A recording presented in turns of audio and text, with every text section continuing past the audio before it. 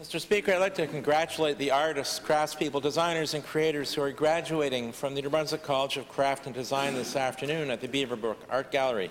As part of the celebration, their work, the work of these graduates from all over New Brunswick, will be on display at the Beaverbrook Art Gallery from June 10th to August 23rd. Visitors will have the unique opportunity to experience the future of design and craftsmanship in New Brunswick, and I urge members of the House to take the opportunity to see the beautiful work that our craftspeople are turning out.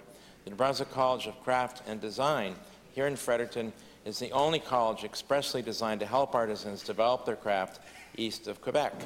I invite all members of the House to join me in congratulating the 2023 graduating class of the New Brunswick College of Craft and Design. Thank you, Mr. Speaker.